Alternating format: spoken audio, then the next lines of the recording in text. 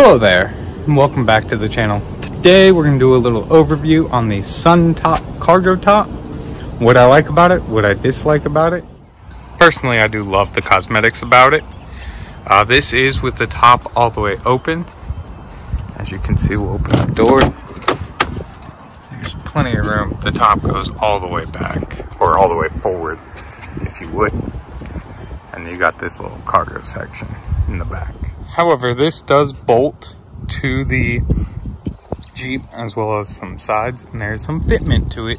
So fully taking the top off is not very easy, but you can roll it forward and roll it back.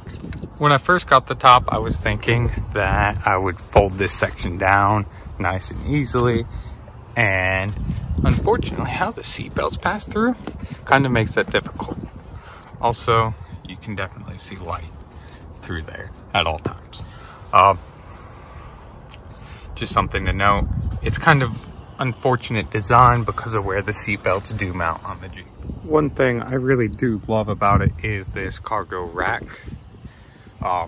It supports plenty of weight and it's slotted, so you can take things and you can put accessories there. Show you what I do. So you can take and slide hardware through there. I have a bracket that I'll use on up the holes.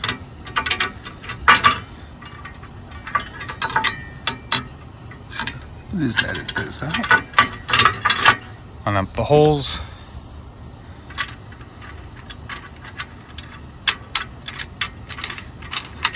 Put the nuts on, I'll just sit in this for reference. Then when I put my spare tire back here, it'll push up against there instead of pressing into the window. But you can add multiple points. There's rings on the sides, everything, so that way you can just run ratchet straps around everything. This is how my spare looks mounted. There's a few ratchet straps that are hard to see. It also is strong enough to hold my weight while I do things like attach ladders to my roof. Another thing is I will run a ratchet strap through the ISOFIX to the D-ring. That way you can't fold the seats down from inside of the vehicle. And you can't really get to it from the top. And when the hatch is locked or the back door is locked, you have lockable storage. It's like a trunk.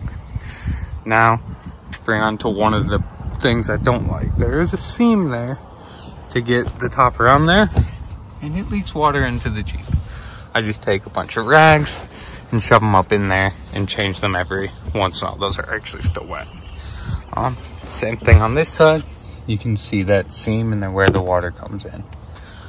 Also, this seal on the back door doesn't really work the best. You can see how water and dirt and mud has gone in there. As you can see with the tire nut there's plenty of visibility out the back window. Now, there are a couple things I want to mention. This bar that goes across, kind of loose how it fits over there and over here. And then the back, like I said, you can see daylight through a couple of things. There's a piece of Velcro that holds this top down. However, in the winter, I have felt a few drafts from the back. So I wouldn't say it's 100% for people in cold weather. All right, let's go for a drive.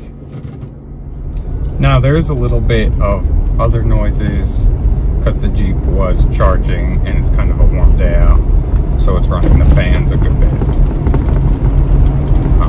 As you can hear, it's already flapping and I'm only doing 35 miles an hour. Now we're going a little bit faster. As you can tell, about 35 you get a little noise. Now we're doing 50. 55. So, as you can tell, it's there's definite wind noise. And you can see it lifting in the back, where you will feel a draft sometimes. But at the same time, it is a top that is, you can go from top on to top off in like 2 minutes, and you can always have a top with you. In Georgia, we have so many rain showers I love it because you can't predict how the weather's going to be out here. That pretty much sums up my Suntop. I do enjoy it. Like I said, there are some negative things. It's not for everyone. You get over the little bit of noise. You honestly get used to it. My Jeep is also very quiet. On the all-terrains, there's no tire noise, and with it being a 4xe, right now I'm running an electric, so there's no gas engine to take up any of that noise. So I think the top noise in other vehicles would be a little bit less noticeable. However, it still is present. So thank you guys for checking this out. Let me know your thoughts in the comments. Please like, subscribe, and share the channel. Let me know what you want me to talk about. If there's anything else you want me to point out on the 4xe.